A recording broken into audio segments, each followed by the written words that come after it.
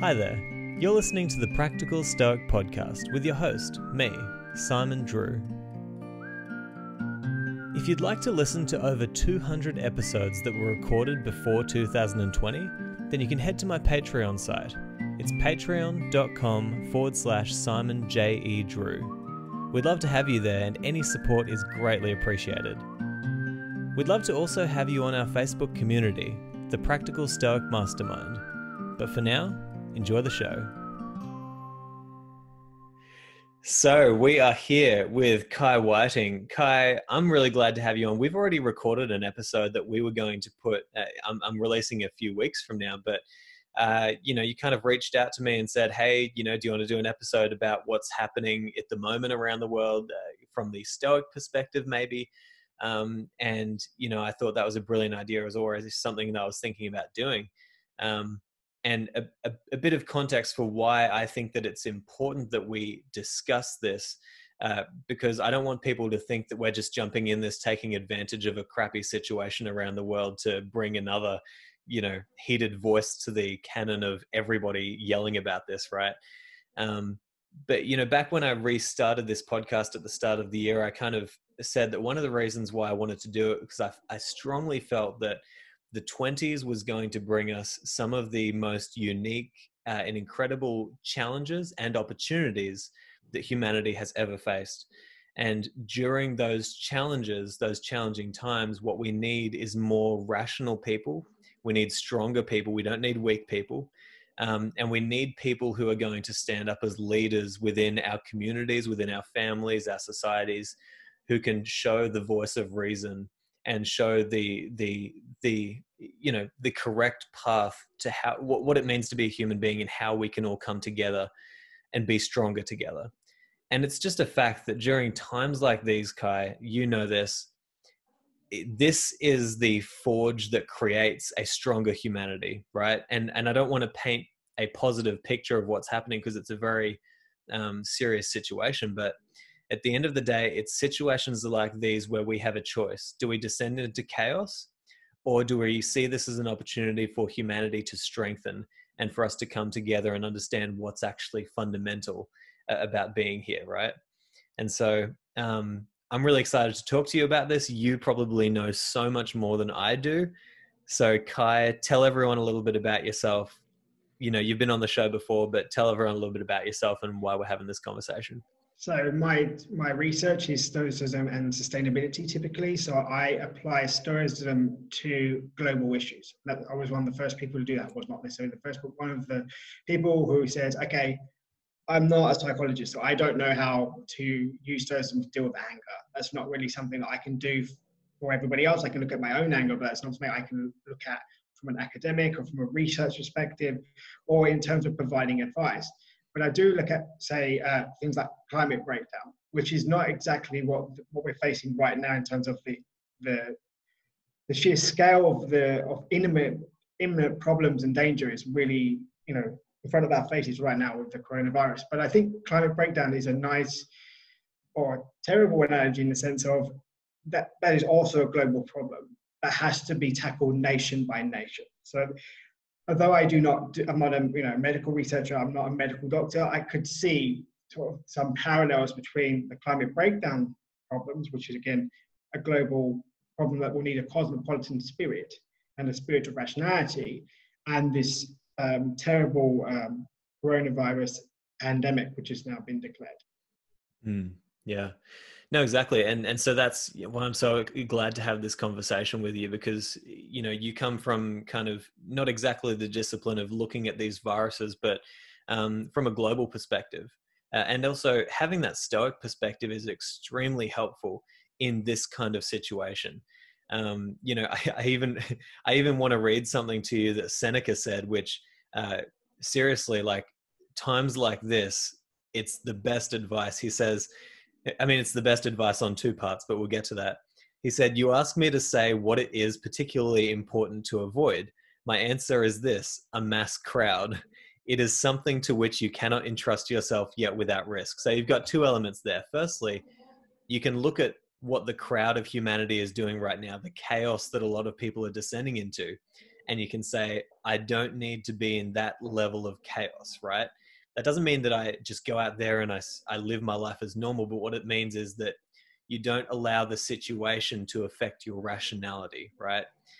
And Correct. also, maybe just take it very literally. Maybe you need to avoid crowds at the moment, right? Like maybe you need to just Absolutely, absolutely. not be amongst that. But tell us, you know, what can the aspiring Stoic out there do to show more leadership, to show greater Mm. rationality and a sense of cosmopolitanism in this time when everyone seems to be in the same boat of suffering? I think the Stoics I mean, Stoicism was born out of crisis. Hmm. Zeno was shipwrecked. Yep. And if he had not been shipwrecked, he would have stayed as a merchant selling the most expensive diet, which was then known to humankind. So Stoicism is not only a philosophy that is suitable for dealing with a crisis, whether that be a shipwreck or a crazy situation for Seneca and Nero, but it's also born out of crisis. It is exactly why it came to be. You can imagine Zeno being really happy the day before, thinking about all the money he would have made from the dye he was about to sell. He's crossing the path from he's from Cyprus, perhaps from Cyprus to Athens. Suddenly there's a shipwreck. His wealth literally drains into the sea. All of life pleasures that he had envisioned the day before have gone. He rolls up on the shore. He probably brushes himself down. His clothes are torn. He's destitute. He's penniless. He has no way home. He's literally stranded. And he's sitting there going, I don't even know. This is my view of it. I don't even know how I'm going to pay back those people I owe the money to. What am I ever going to say to my family? I'm a failure. I had all these ideas. I had these dreams, and my world is never going to be the same again. So I was reflecting on Zeno had seen a very similar situation in his own life in the sense that one event changed everything. So Mm. at the moment, a lot of people have seen their pleasures evaporate. They haven't got their football match. They haven't got the disco. So if you're not careful, you can start to complain about such things instead of taking the time going, I've always wondered, what it would be like to read, let's say, meditations, and I've never had the time to do it. Or I've always wanted to listen to that one podcast. I've always wanted to teach my, kid how to play chess, for example. So the Stoics says, okay, you're in this situation. Which, is your glass half empty or half full? I'm not saying that we should be overtly positive and start having like a Disney film sort of sing along. No, but is my glass half empty or half full? Who am I in a crisis? I don't know who I am in a crisis until I live a crisis. So virtue, when we talk about virtue, we talk about the fact that it is made manifest in our actions. It does not exist in a vacuum. Stoicism is not a philosophy merely for academics, like certain philosophies are. The virtue is in what I decide to do, how I think about my situation, and the attitude I take. So the good news is, and it is a good news from a Stoic perspective, is that now we really get to know ourselves. We can Mm. really get to know who we are in a crisis. So when Zeno, after that crisis, he needs advice. Who does he go to? He goes to the Oracle of Delphi. And on the door, it says, know yourself. Because with whatever advice that she gave, you would interpret it wrong if you didn't know who you were. So when there's like medical advice, I have to ask myself, who am I? Where am I based? What is the health service like where I am? So I took the decision to voluntarily isolate myself in my house because I know that where I am at the moment in Lisbon, in Portugal, we have an average age of 44 years old, which means we have a highly aging population. I also, having used the health service, I like it, I think it's good, but it's not the UK. So I took the decision that, okay, I'm young, I'm probably not, at risk myself, but I could spread it, and that would be incredibly unwise of me to do. Also, like I'm aware, like for example, both my sisters in the UK had three, but two of them are pregnant. So I was thinking, oh my gosh, they're going to give birth, one very imminently actually. And if someone like me in the UK was irresponsible and that baby was born premature, that baby may not get the resources that they need. And therefore that baby could end up disabled because somebody like me took a decision to say, well, I don't really mind. So I'm not gonna get sick. And so as a Stoic, I asked myself, do I need to go out based on my role? So what did I do? I asked a friend of mine to stay at our house. I said, look, you have to stay because you're in a student accommodation with hundreds of people going in and out. So I think you're safer if you stay with me because there's not as many people going in and out. So that was the decision that I took. I literally picked up the phone and said, right, I've got to do a cosmopolitan thing. I have a spare room. I can't leave it spare, not in this crisis. So that's the kind of thing, Simon, that I think this opportunity provides. It says, who are we? Like you said, what can I do? So I can't change the world. I'm not a doctor. I can't save lives. Maybe I can help one person because I have a spare room. And so that's what I did, for example. Yeah. Yeah, no, that's exactly right. And I really think that this idea of cosmopolitanism is what's important to look at here, because if you truly understand cosmopolitanism, what you start to understand is the interconnectedness of human beings, right? We all rely on each other. What one person does literally affects millions of people. And it might not be in a massive way, but especially with something like this, like if you're just being that, that kind of person who's like, well, I'm not going to let the government tell me how to live my life, and you go out there and you go out and you just live your life and you keep on doing things, and maybe you catch it, maybe you give that to one person. All it takes is you giving it to one person, then that turns into two, that turns into four, that turns into eight, and that's just how this virus goes, right? Like Right. it spreads quickly, and we need to understand that as we always understand, uh, there is a massive interconnectedness between human beings, as we're seeing right now. And it's so true what you're saying as well, that it's times like these that reveal us to ourselves, right? And Correct. it's been really interesting for me to look at this, because what you see is, if you will step back and look at the world from an outside perspective and look at what humanity is, at the end of the day, all we are is a bunch of wildebeest with a lion hiding in the grass, right? Like Yeah, there's something absolutely. happening right now that we're a bit afraid of, which is very rational to be afraid of, because if that lion Absolutely. comes out, it can take you down, right? Yeah.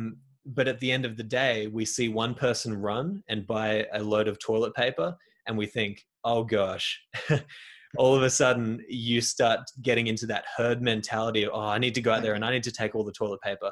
And then everybody takes all the toilet paper. There's no toilet paper for anyone else. It's like, it's one of those situations where you see what humanity really is. And I truly believe that in times like these, like in any hard time in human history, the best thing that you can do is to take a stand as a leader in your family first, then in your community, then in your country. But you do that by being the most rational, Yeah, ethical version of yourself that you can be. And if you can do absolutely. that, you're absolutely affecting thousands, millions of people, just by the fact that we are so interconnected. I couldn't agree more. I mean, I want to highlight when we say one should be courageous, right? That doesn't mean being uh, foolishly brave. Foolishly brave, like, Mm, oh, look at my bravado. It's not saying, oh, I'm going to brave it out. I'm going to be, the the stoic with a small s, and I'm going to go to the supermarket anyway. That's not courageous. Courageous is saying, like what I had to say to my family when they were not taking it particularly seriously, but none of us are particularly old. So yes, but we don't have enough hospital beds. We are, the issue is not that we are going to catch it as a as a nation or globally. The issue is the peak, and they didn't understand that.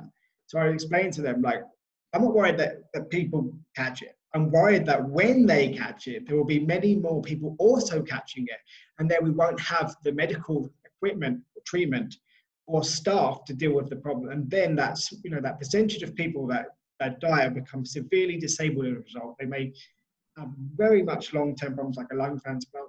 That increases because there isn't the ability to provide medical care. So people go, well, everyone's going to catch it anyway. Well, that may be true, and that is not the issue here. So this is why we say in Stoicism, like, live according to nature. Understand the nature of the virus, which we're not going to talk about here because there are better people to do that.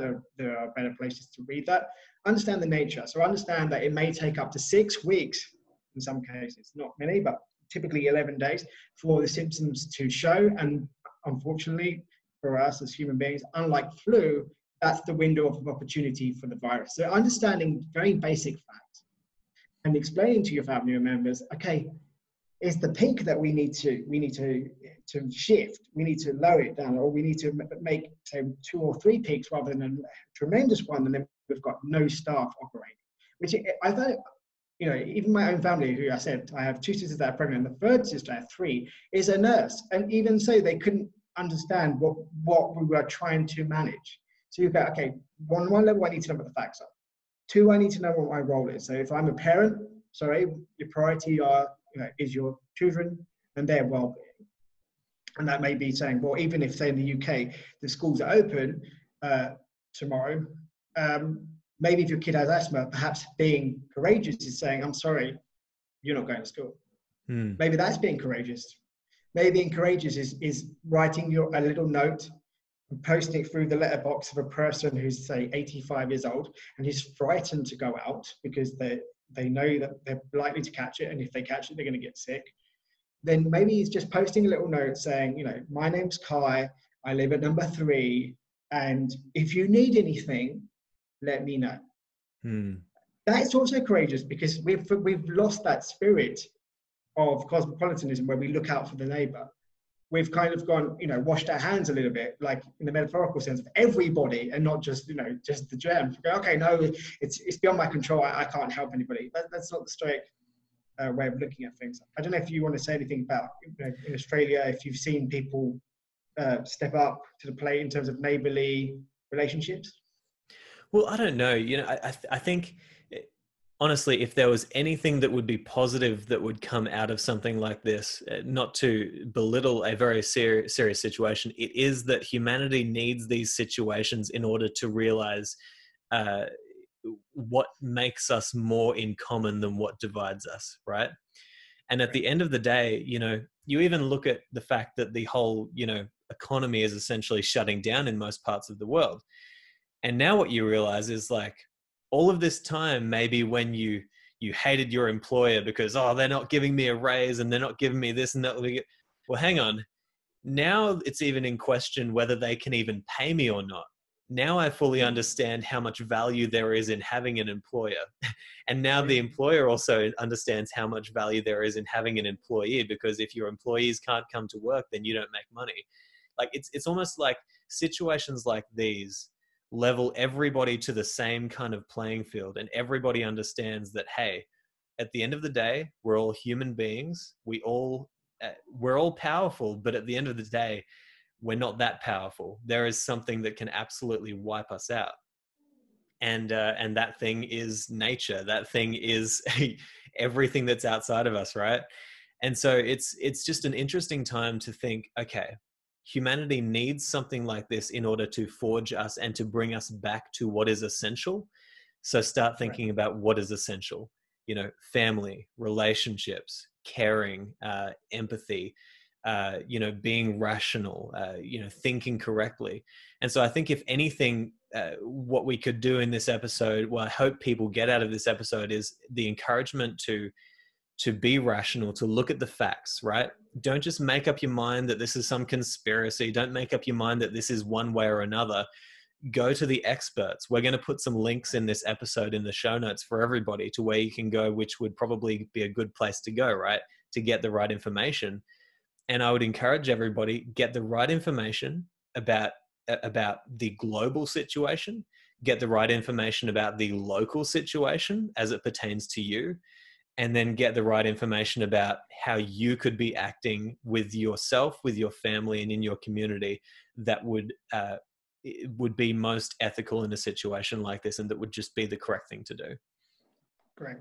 I just need to correct one word, is that in Stoicism, we don't like empathy. It says that we don't like putting ourselves in other people's shoes, but we do sympathize. Because I'll give you an example. My aunt rang me literally 2 days ago in panic mode because her boss had told her about all the problems that she had. And I said, well, that is not your problem.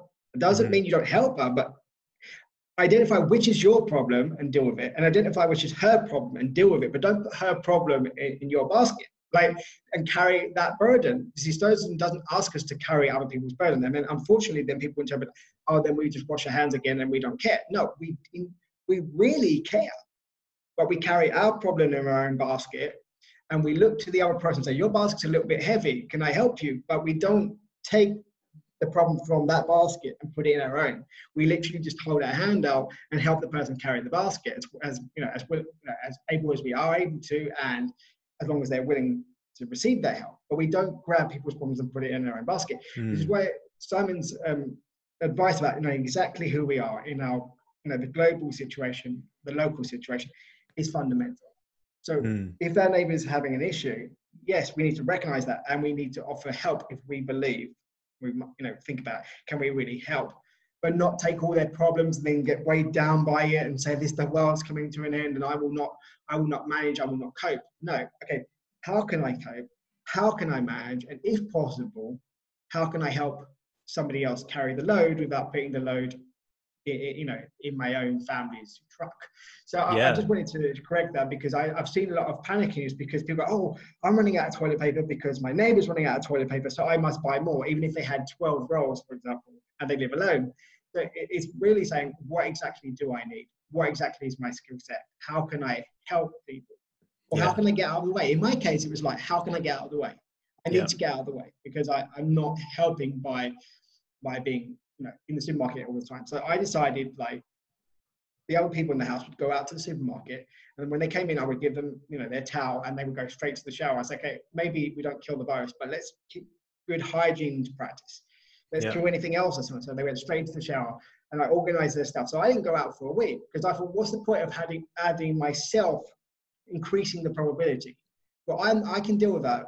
Having written a book, I've been used to staying at home, whereas the other people in the household hadn't been used to staying at home. So I said, look, to me, it's almost like a normal week because I'm so used to staying at home writing a book. So it's also like asking yourself, am I physically fit and able? Am I the best person to do this? Maybe I'm not. Perhaps I'd better off jumping on a podcast and giving my advice there in seclusion of my own home.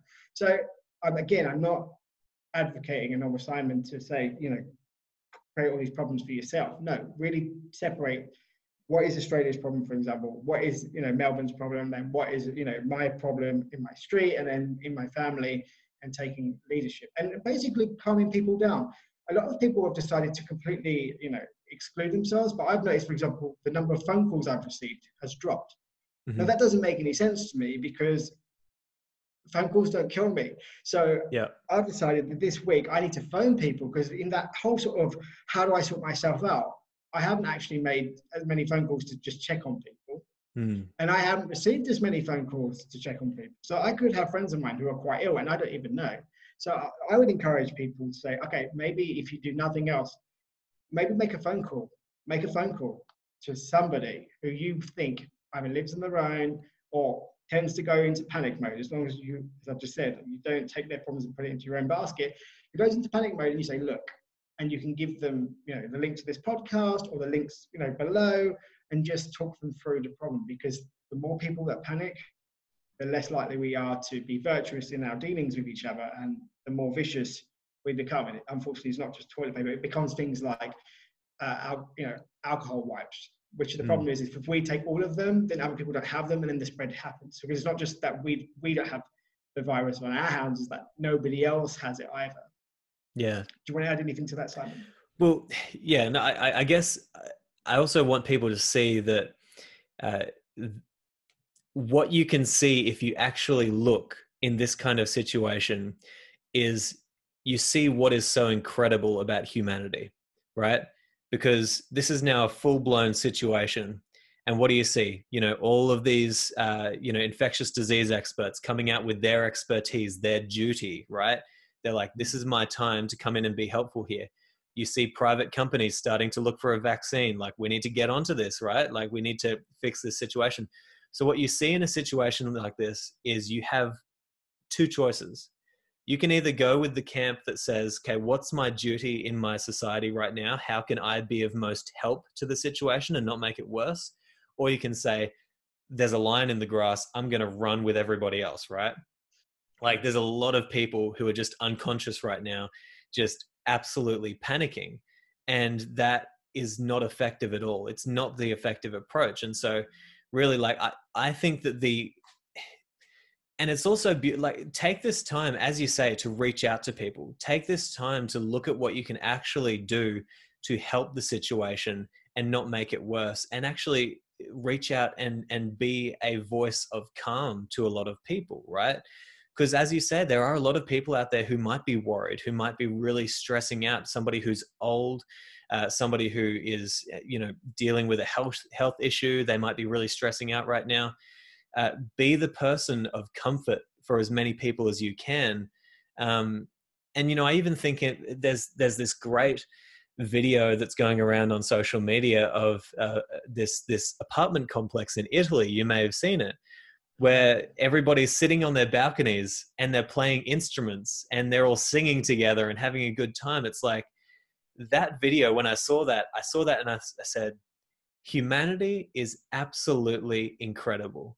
We are just absolutely beautiful. If you look at what's happening around the world, that's bringing people closer together, you see exactly what this sort of thing is for, right? It brings us together. It makes us realize our humanity. It makes us realize that, as you say, like memento mori, like we all could die. So why don't we try to be the best and do the best that we can here with what we have?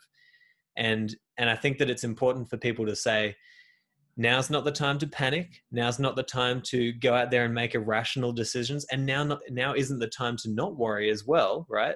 Now's not the time to be careless. It's the time to get the facts, to then find out what your duty is, what you can do, and to maybe do a dichotomy of control analysis and say, what's outside of my control, what's inside of my control. Now I'll just do the best things that I can do that are inside of my power right now. I think we should end it there. Yeah. I think that's the perfect ending. Yeah. We just got to encourage people. Just do the best that you can do. Don't panic, and be the leader that you can be in whatever capacity that you can. But yeah, Kai, I want to thank you for reaching out to me and getting on the show as well. I think this is just a good opportunity for us to, I guess, do our duties as people who people are listening to, right? To maybe not be the chaotic news anchor who's saying, oh my gosh, we've got things running out here, we've got things running out there, there's people going let's just calm it down for a second and do what you can do to make the world a little bit easier for everyone right now. Thank you, Simon. Thanks, Guy. Thank you so much for listening to this episode of the Practical Stoic Podcast. If you'd like to stay up to date with the Practical Stoic community and everything to do with this podcast, then just go to my website, simonjedrew.com, and subscribe to the Practical Stoic Weekly, a newsletter that I send out every week with updates and all sorts of great Stoic insights. You can also find me everywhere online by searching Simon J. E. Drew. See you next time.